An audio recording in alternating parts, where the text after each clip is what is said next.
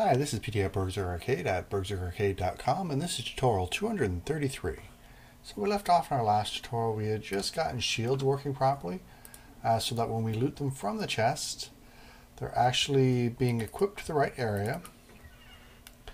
So let's just go ahead and grab that just for a recap. I'll open up my character panel, my inventory panel, and I'll just equip a shield. And there we go, it's in the right spot. And we'll grab a different shield and we'll see that everything's switching fine. The next thing I want to do is actually start working on helmets, or like some sort of hat that he's going to be wearing. So the first thing I'm going to have to do is come down and make sure all my resources are in order. So I'm going to start off, I come down, they're under items, and I'm going to make sure I have icons for them. And under armor and under head. Now these actually aren't named very well, and I'll actually have to name these a little bit better before I actually start instantiating, because I really don't like the naming convention. But I do have icons. And what I want to do now is come down to the meshes. And we'll open up the armor. And we don't have them in their own folder, which is what we want. And we're calling it head up here. So I'm actually just going to copy the name. I'm going to come down to armor under the meshes. And I'll create another folder. Now your folder structure might be a little bit different than mine. Really, just if you do it differently, just make sure you take note of the path in the folders you have to go through in order to get to your items. And let me just open this up. We have, okay, I can't really tell which ones are well, these are obviously the pirate hat ones, but as you can see, the names are different down here as well. But we have 6, and just let me come up here and check. 1, 2, 3, 4, 5, 6. We have 6 as well. This is, I'm really not sure what kind of hat that is as far as the name goes. But this is the item here. And it looks like a Robin Hood hat to me, so I'm just going to call it, well, gee, I really don't know. I'm sure someone watching the video will be able to put down in the comments what the official name for this type of hat is, but I'm just going to call mine Robin Hood for now. And I'm actually going to cut and paste that name up here into its icon. And of course, if you do know what the proper name is for that, before I get around to actually fixing it, make sure you just leave a comment down down below, and I'll probably change it. Now this is kind of like a Robin Hood one that's a different color, and actually I'm just going to call this one, it kind of reminds me of a sailor hat, so I'm going to say sailor, which is fine as long as the icon and the mesh are named the same. And then I'll come here, and this is obviously the pirate hat.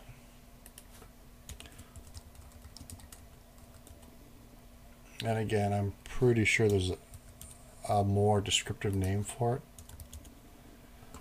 And what's left is a bandana. I think there's only one item bandana. There is right now.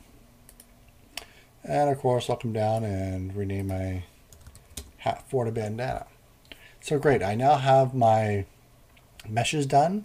The path is right, and my icons are right. So let's go ahead and open up a script. And I'm going to start off by opening up Game Settings 2.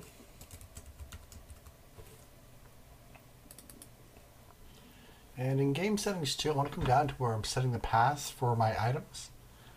And here they are, the weapon and shields. And I'm going to copy the shield one. And I'm just going to come down, paste it under. And I'm going to go ahead and change the name. We're not doing shields for this time. We're going to do, let's just call it hats.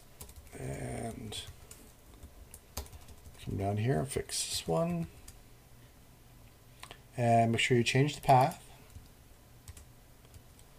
And if you're not sure what the path was again, just make sure you go check it. I actually called it head. Sure, we'll keep it as head.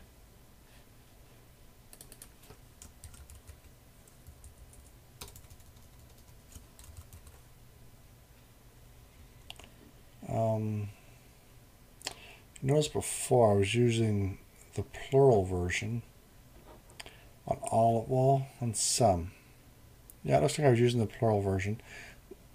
And I really don't want to say heads. Well, yeah, let's just stick to the same name convention.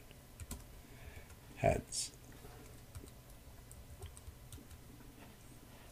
Now let's head over to the item generator CS script. And we're going to have an interesting problem here. Where we're creating armor. This is what we're using to call the shield. So we're going to have to come down now to the create armor function, which is right here. And here's where we're going to decide on what type of armor to create. And likewise, well, if we're going to create the shield or the helmet, I'm going to start here with my little, basically some sort of way to select it. I think just to keep it simple, I'm going to use just a random number and use some sort of switch case block. So let's start off with that. So I'm just going to create an int, and I'm just going to call this int r, and it's just a random. So actually we can just say temp is equal to random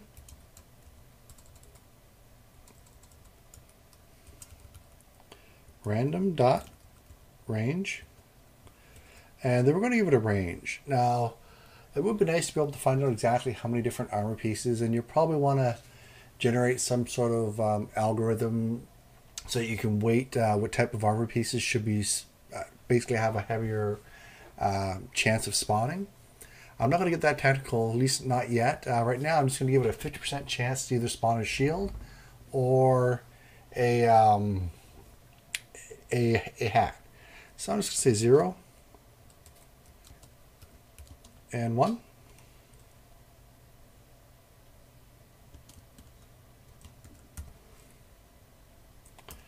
And then down here I'm going to say switch. And I'm going to switch on temp.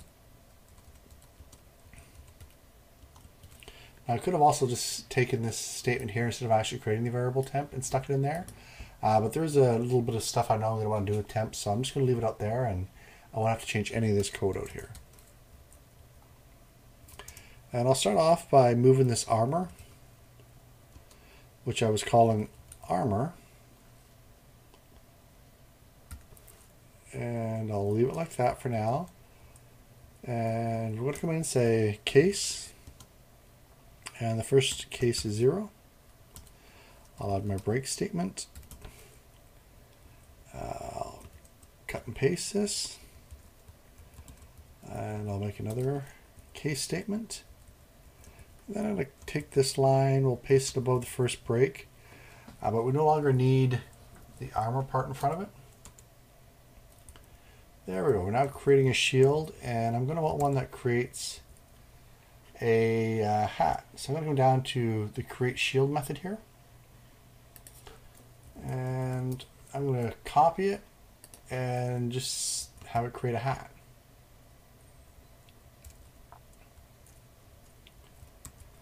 So I'll paste it there. I'm going to come up to the method again. Whoops, I went up a little too far. And I forgot to actually rename this. So instead of create shield, let's now create hat. And we'll come up.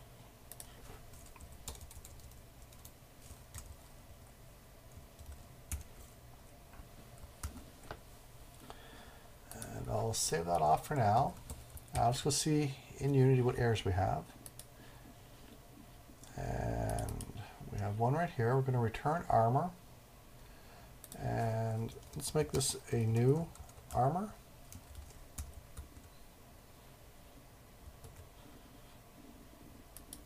There we go. It's really early in the morning, and I unfortunately did not sleep well last night. So anyway, we got that done. Let's come down to where we're creating our hat. And here we are. We'll go through there, and we're going to have to switch these strings now. And I had 6, so I'm just going to quickly template them out here.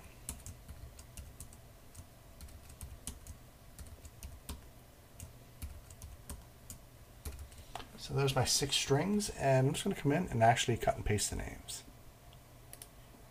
And I'm just going to do it from the actual icons. So we have our bandana. And I apparently didn't do helmet 1 and 2. So let me go ahead and open up the meshes again. And here they are right here. So this is kind of, I just call it, I don't know, skull cap. It's not really a skull cap. Again, I'm blanking out what the name is. I haven't bothered to look it up, so it's not really a skull. I'm going to call it a Squire helm. Cap. So we'll cut and paste that. And while I have it in memory, I'll just go ahead and put it in. And this next one, I think it's spelt that way, Heum or something like that. The full face helmet. Well, that's the way it's spelt today. Alright, so we got the bandana. We need the pirate hat. The Robin Hood hat. And the sailor.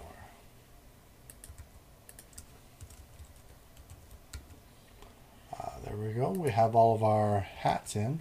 So we're going to go through and we're going to have to change this here where we're getting shield names. I'm going to change this to hat names.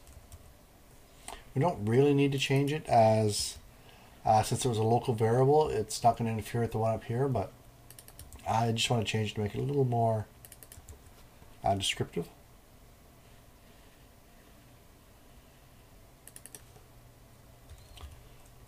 Alright, so we're going to come in. Okay, we're just assigning random values. And here, was it hat icon name? I did hats icon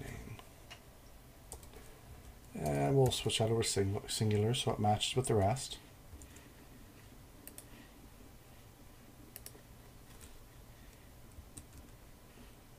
And well, let's save that off.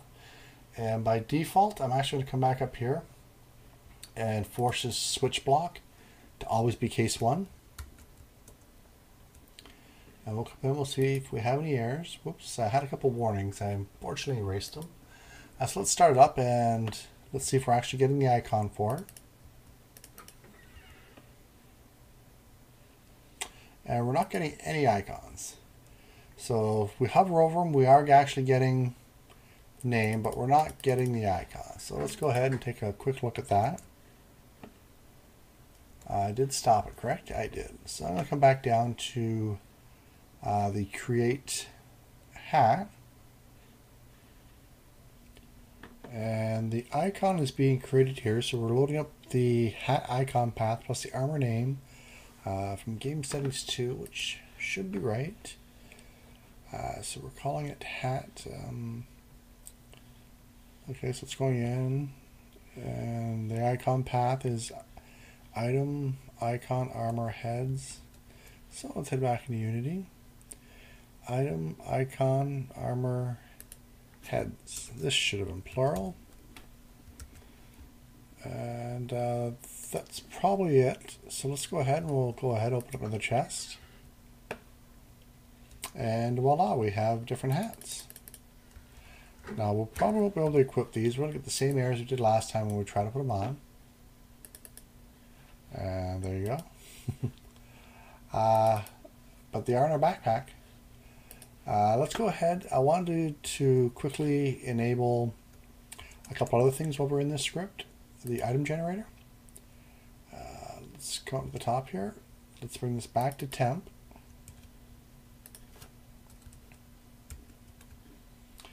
Make sure to save it off. I'm going to head into Unity, let it recompile. And we'll just hit play. Now it should be creating both shields and armor. We're getting shields. That's what I thought. I always get it mixed up with the Unity random range one.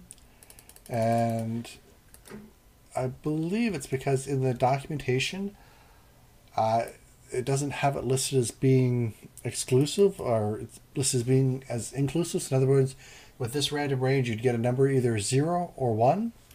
But really all we're getting is a number 0 and the next integer less than 1, which of course is 0. So what you actually want is a 2 there. So you're getting a 0 or a 1. So let's save that off. We'll come back in and let it recompile. Let's hit clear. Now when we open up the chest, we should have a mixture of items. So here's a shield, helmets, and I'm actually going to open up a couple chests. Now I'm not sure really how random the randomizer is. It's probably more than random enough for these demonstrations. And honestly, generating a true randomizer could be a whole huge series all on its own. But if we take a look here, I have not enabled drag and drop. But there seems to be a fairly good distribution anyway. There seems to be more shields than there are helmets, but we are getting both. And there's one other thing I wanted to do. So I want to come up here, and I kind of want to do the exact same thing for the weapons up here. So we're going to go int, and I'm just going to call this, rand is equal to random dot range 0 to 2. And again, we'll want to figure out a better way to actually generate this random number. But for now, this is going to work great. And then we'll create our switch, which is going to switch on rand. And we'll want a case for each one. So the first one's case 0. And I always put my break statement right away because I have been known to forget them. And a case 1. Right above here, we're going to want an item equals new item. And I'm just going to cut and paste these in. And we'll just say item is equal to create weapon. And we'll grab the next one, which is a case 1. Now, I do not have a default here. I may or may not create a default. I'm not really sure. I haven't looked that far in advance. And I'm just going to put that up there. Actually, I want that under here. And now I should actually be getting weapons as well. So let's just save that off. And in our next tutorial, we'll finish getting our hats to actually spawn in the proper place. So here's a weapon, a shield, a helmet. The weapons and shields should work. So I'll open up my character panel. We'll go with the weapon. There we go. Let's grab a shield. There we go. And the hat will not work yet. But we should be able to exchange the weapon, or sorry, the shield. And let's go back to this one and the weapon. And we notice everything's working just fine with those right now. Okay, so that's it for this tutorial. It's a little bit longer than what I wanted, but I really did want to get in a little bit of randomness as far as the loot generation goes. And the next tutorial, you could probably do the next tutorial on your own, as we've just finished going over a very similar case. But anyway, what we're going to do is actually have the hat be equipable now. So we're going to have to instantiate it in the world.